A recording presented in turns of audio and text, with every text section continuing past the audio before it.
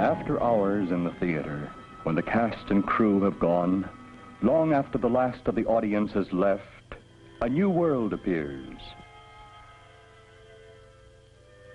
That of the spirit and the unseen. Ever since I had taken the starring role as the vampire and had entered this theater, I knew some unseen object was beckoning me. It was somewhere in this theater. I know I must find that object, even though I don't know what it is I seek. I also know I fear I will find that object. This night, the calling is stronger than it had ever been before. This night was to be the night I had looked forward to with fear, knowing all the time it had to come sooner or later, and there was nothing I could do but heed that call. This was to be the night. This, the last night of our play. This night, when all the others had gone.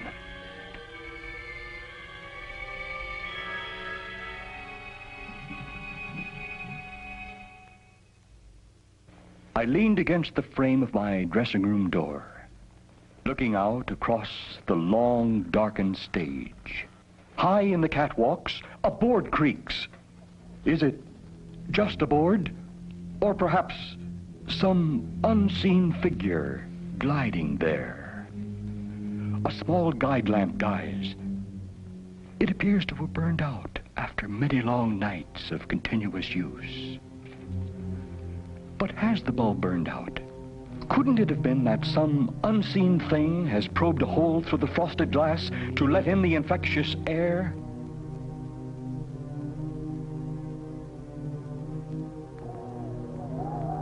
A gust of wind pours through my open dressing room window. Is it the wind?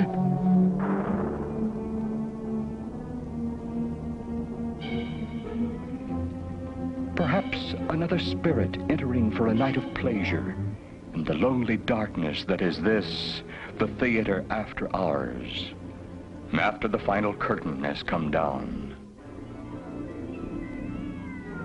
A cat screams. Why do I pay so much attention to the scream of a cat? It is outside.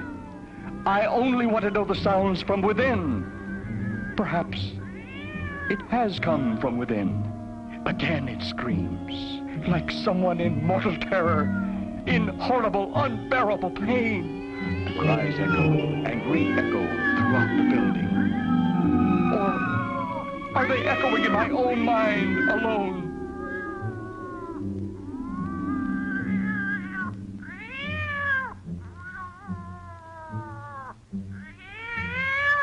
I clasp my hands over my ears to shut out the sound. Suddenly, I realize I must have screamed, for my throat feels raw from a sudden violence.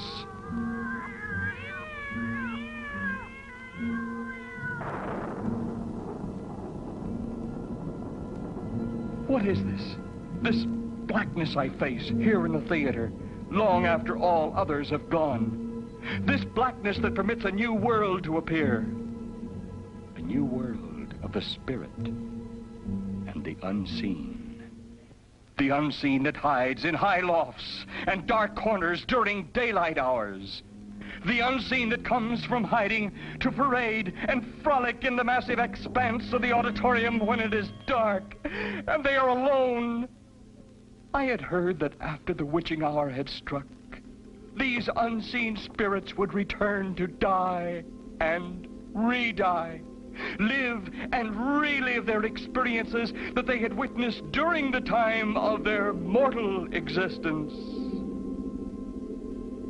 I wanted to experience these happenings, to undertake the spine-tingling sensations that were sure to be there.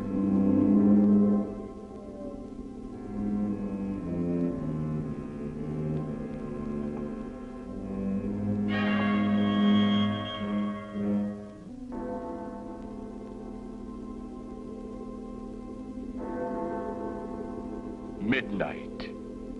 the witching hour.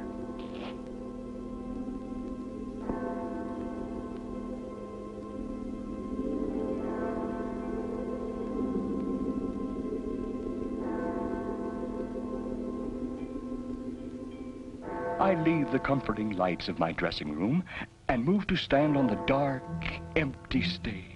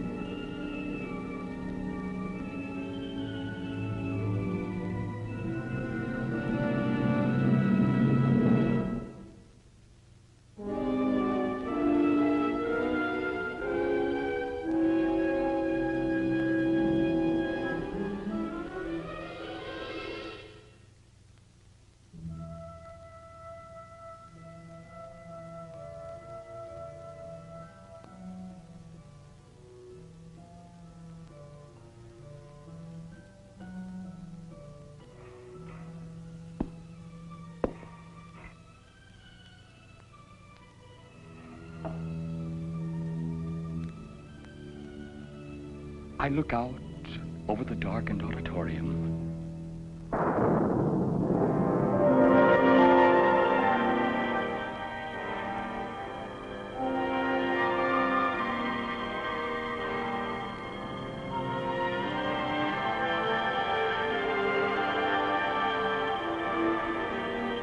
The seats out front are as I have seen them night after night while doing my lines on this side of the footlights.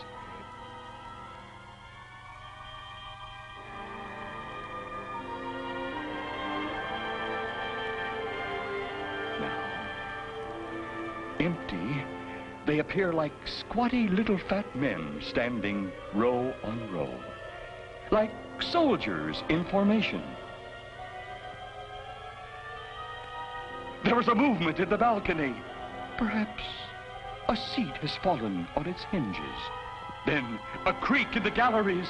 Another guide lamp goes out, as had its counterpart before.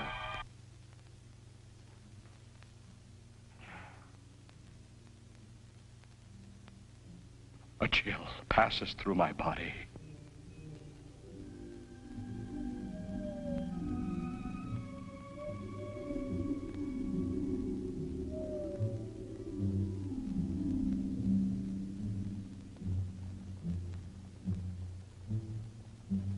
Something races past my foot.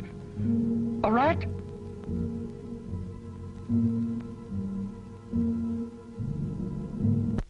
Suddenly, a rattling in the pipes, somewhere overhead. What is it? Faint? Startling? Almost impossible. Surely it must have been some water that had become lodged in the pipes, caught by something that had finally dislodged itself. I strain my eyes to pierce even deeper into the darkness. But I can see nothing. Nothing but the blackness and the outlines of the seats, the high ridges that of the balcony hanging like a dark thundercloud over an even darker sky. I cannot tell where space ends and the auditorium walls begin, but do I really want to know? Something deep from within my very being draws me from this stage.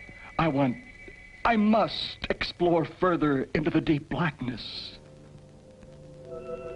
I must go up that spiral staircase. I must see the floors above. To enter into the costume rooms, the scenery rooms, the makeup rooms, all those rooms where one may change his appearance to any character nameable.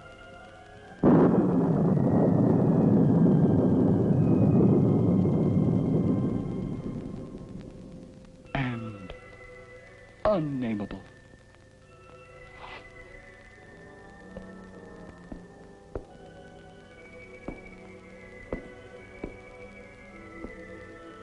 I hesitate but a moment to look back once more across the stage and into the darkness of the auditorium. Then, cautiously, I make my way through the darkness to to the spiral staircase.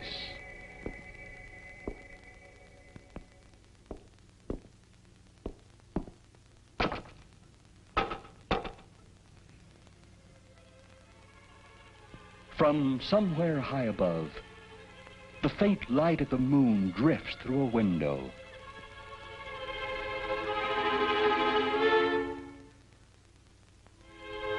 The rays give a bluish tint to the guide rail. I take the metal of the guide rail in my hand. It is cold, like the cold of the dead. The moisture from my hand causes it to feel clammy, unearthly. It is moving in my hand like a cold, slimy snake. I jerk my hand away quickly. For a long moment, I stand staring at the metal. Then, I let my hand slowly return to the railing. This time, it does not move. It couldn't have before, but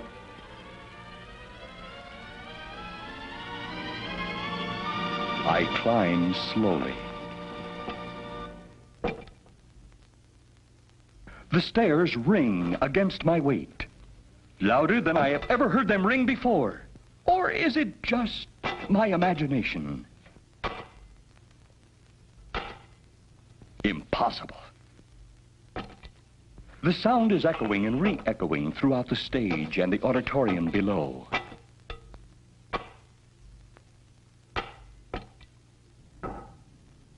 I find myself wondering why it sounds so much louder in the night than during the day.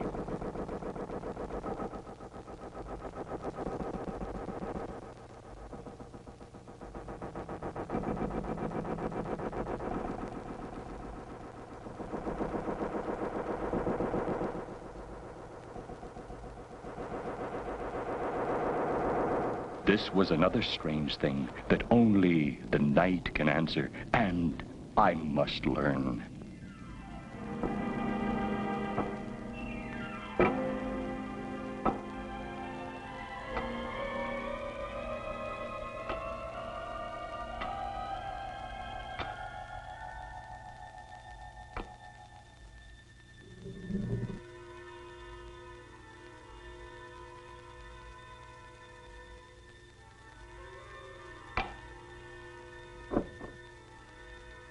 Nothing but the dance rehearsal studio with its long rectangular floor.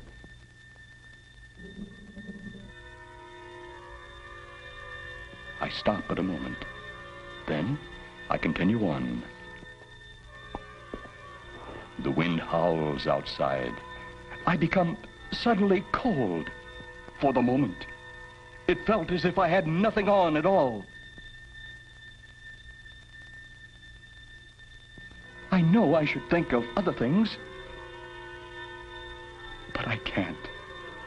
How can I think of other things, of pleasant things, when I'm in a hallway surrounded by shadows and objects that can take any shape here, in the darkness, any shape my mind wants them to take. 10 rooms, each with a different setting of costumes, wigs, and scenery. The shadowing effect of this passage and its evenly spaced doors makes a deep impression on my mind, and beads of sweat on my forehead. The knob on this door feels the same as the rail on the staircase.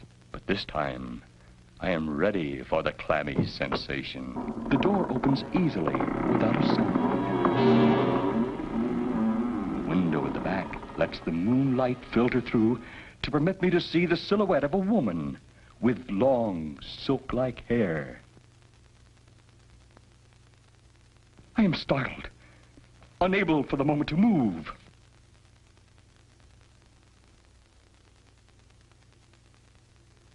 I speak to her. There is no answer. Again I speak.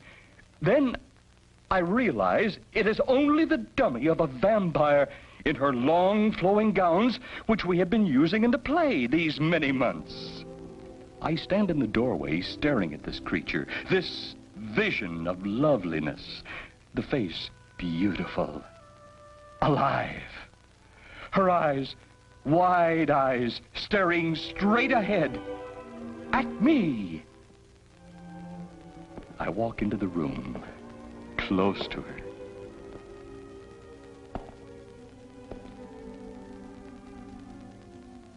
The folds of her dress brushes against my hand.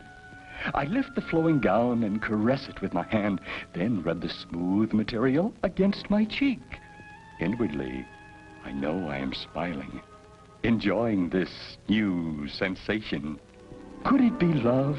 Some strange love for this earthbound, unearthly creature who cannot move nor speak? I let the material drop back into place.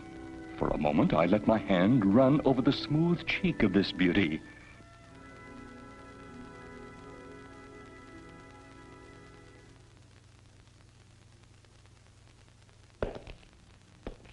Then I move back to the door. In the doorway, I turn for one last look. Is she smiling? She is smiling. Her lips are drawn apart. Her white teeth shine like phosphorus. Her hand moves, beckoning me to return. Return! Return to what? I slam the door. I have to break this evil spell of the night, which seems to have captured my body. I stand out of breath, panting against the door. I couldn't have imagined it. It had been too real. She had smiled. She had beckoned me to return to her. It had happened. I look and hunger to look still more. I know I have not as yet found what I am seeking.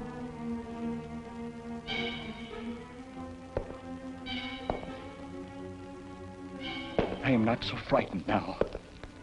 I know that for which I look must soon be in the offing, as I have only one last room to enter.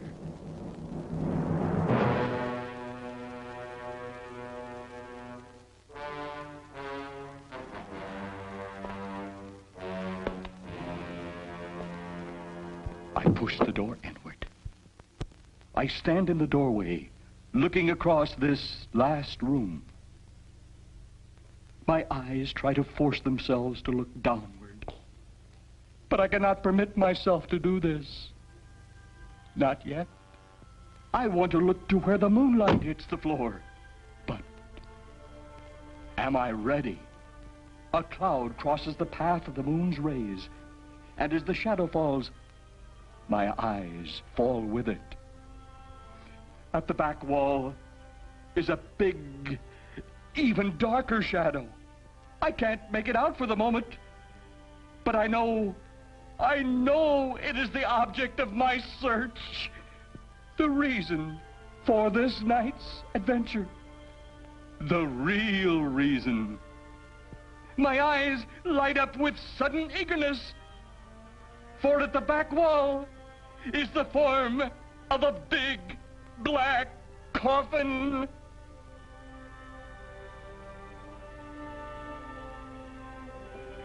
I walked across the room to it, and slowly, ever so slowly, I raised the lid.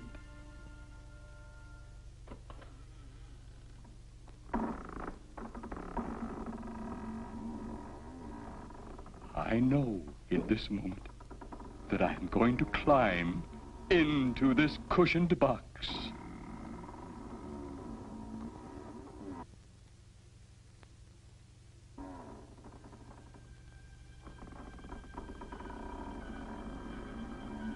And permit the lid to close over me forever.